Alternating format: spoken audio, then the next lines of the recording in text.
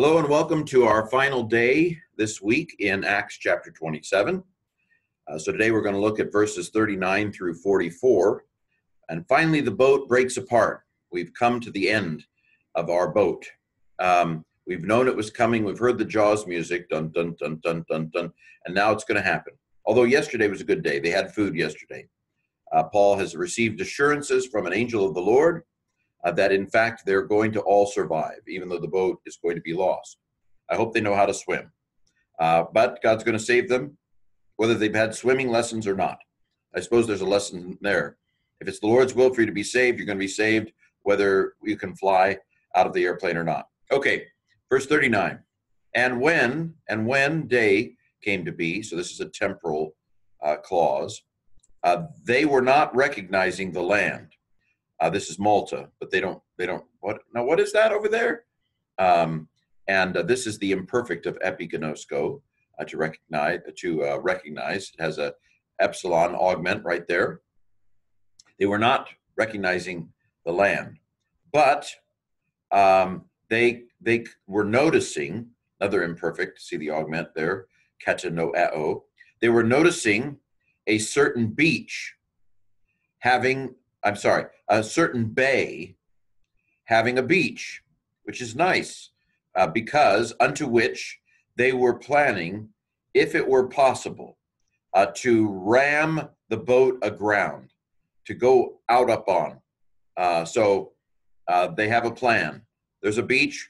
We're gonna ram this puppy up that beach. Okay. Relative clause there, whom they were wanting, imperfect again, a lot of imperfects here. Basically, buluo, to plan with an augment, imperfect. If they would, notice the I, this is the optative, so this is a fourth class condition. If they would be able to ground the boat. I'm not quite, see, what is this? XOOO, something like that. Exotheo is what this is, to run aground. Exotheo. And this must be an irregular aorist because the theta is missing. I can see that it's aorist from the sigma alpha, but it's exotheo. So where did the theta go? Well, when letters disappear, you know you're not in the present. You know you're not in the present tense.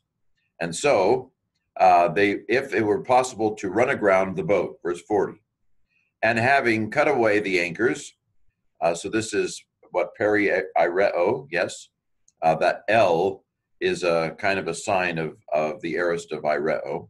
So having cut away the anchors, allowing them into the sea, this is eao, which is a participle.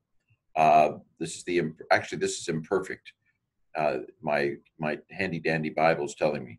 So this is an imperfect active indicative, third plural. They were allowing the anchors into the sea, having cut them away. Okay, we're getting ready to move here. We've been trying to stay still, but now we have cut anchor.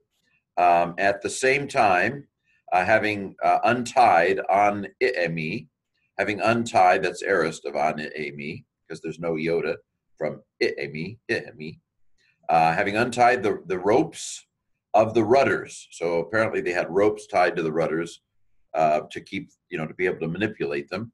They're going to let the rudders rud. Anyway, of the pedals, pedalion of the pedals. They must have done that. I wonder if they did this with pedals, to kind of rudder right, rudder left with pedals. I may investigate this and talk about that in tomorrow's patron video on sailing in the Roman world. Okay, and having hoisted the mainsail, having kind of lifted, epireo, I think. This is aorist because of the alpha there. It's a liquid verb, so it doesn't do a sigma, doesn't have a sigma alpha, but it is an aorist active participle. Having hoisted the front sail, the artemone, to the blowing. So apparently it was blowing, but they didn't want to blow. They wanted to find a direction. They didn't want to blow randomly. They were headed for the beach. This is the imperfect of kata echo. this is a lot of vocabulary that's not very frequent in the New Testament, let me say. So it's been a bit of a bit of a vocab adventure in sailing this chapter. Verse 41. And having fallen upon a place between the seas, a between the sea place, in other words, a sandbar, something that's not supposed to be there, really. This is water. Why do we have sand this close to a boat in the middle of the Adriatic Sea or the Mediterranean Sea south of Italy? So, they, having fallen upon a sandbar, this is Peripipto. You know Perry. And the aorist of peripipto is perepison in the indicative, but this is a participle, so there's no augment. Having fallen upon a sandbar, they rammed the boat into the sandbar. So this is epikelo, I believe. Epikelo, yes, epikelo. They ran aground the ship. This is the aorist of epikelo. It follows the format with double lambda words. Double lambda words don't do sigmas, so we only have the alpha of the aorist. We don't have a sigma alpha. Double lambda words lose one of the lambdas outside the present stem, and so we've lost one of the lambdas. And then in the aorist, they do internal lengthening. The epsilon goes to an A, epsilon iota, which is what happens here, and there's the augment. So this is perfectly regular, although perfectly annoying. But it's a liquid verb in the aorist. They ran the ship. And the prora, the prow, as it were, the front of the ship on the one hand, having becomes stuck fast. This is aredo, the aorist of aredo. It's a participle. Active females carry Uzis and are sassy. Sorry for the mnemonic, but sasa. Sasa tells me, I know sasa. Sasa is feminine, a feminine participle, and it's aorist because of the sigma alpha. So this is an aorist active participle, nominative feminine singular from aredo, sorry. So having stuck fast, it remained unmovable. Here's another liquid verb in the aorist. Epsilon nu, I've kind of memorized that as a very common past tense ending, third person singular. It is aorist in this case. It doesn't have the sigma because nu is a liquid verb. It does have internal lengthening here. It remained unmovable. Now I can't see the text here because my bar is in the way, but I think what it says is, but the stern, the backside of the boat was destroyed by the force. Not the Star Wars force, but the force of the waves. In fact, a number of manuscripts have tone kumanon or something like that here for waves. Some old manuscripts, in fact. Let's see, P74. I don't remember how old Papyrus 74 is, but the papyri in general tend to be older manuscripts rather than new ones. And so I can look it up real quick. Why not? Because I can pause the tape, and I will. Okay, P74 is estimated as 7th century. That's the 600s. So it's not too old. I mean, it's a fairly old manuscript, but it's not old. And so I understand why the editors of this is the Society of Biblical Literature, Greek New Testament that I've used for these Acts videos.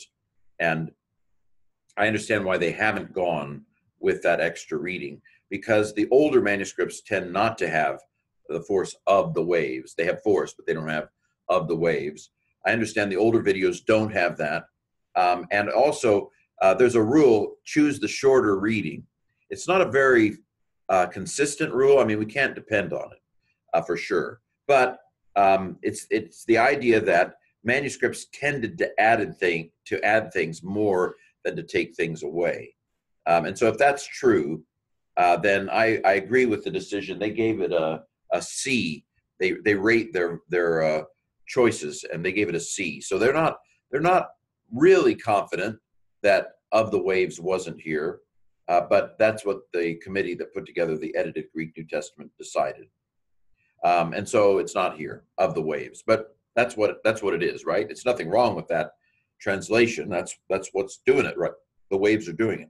By the way, a lot of Greeks, I've done videos, a lot of videos, as you know, and I've done Greek videos, and a lot of Greeks get annoyed when I say that the word luo can mean destroy. And that's because they know modern Greek. Modern Greeks are, I shouldn't stereotype. I have experienced a lot of modern Greeks who get very annoyed with me. But what they don't know is they're getting annoyed with New Testament Greek. Just because you know modern Greek doesn't mean you know anything about ancient Greek at all. I mean, obviously, it's going to be easier for you to learn ancient Greek if you know modern Greek. But anyway, here's an example where luo clearly means destroyed. It was destroyed by the force. That's what this says here. It was broken apart. And so take that. You modern Greeks are always getting on me for saying that luo can mean destroyed. In the New Testament, it can. Deal with it. Okay, moving right along. So, verse 42. Now, the plan of the soldiers came to be that they would kill the prisoners. This is kind of sometimes hina seems to degenerate in Koine Greek to almost a noun clause. The plan was that they would kill the soldiers. Although I can put the word would in there, and you can get a subjunctive. There is a subjunctive idea there, so it's not exactly a noun clause.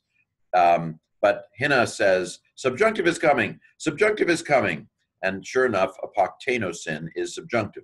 That long vowel before the ending is my clue that I'm looking at a subjunctive. Apokteno, it's the present stem, so this is a present active subjunctive, third plural, that they might kill. Agenata hopefully is old foot by now. It means it's an aorist of genomai, its opponent. It came to pass, something like that. A plan came about, something like lest.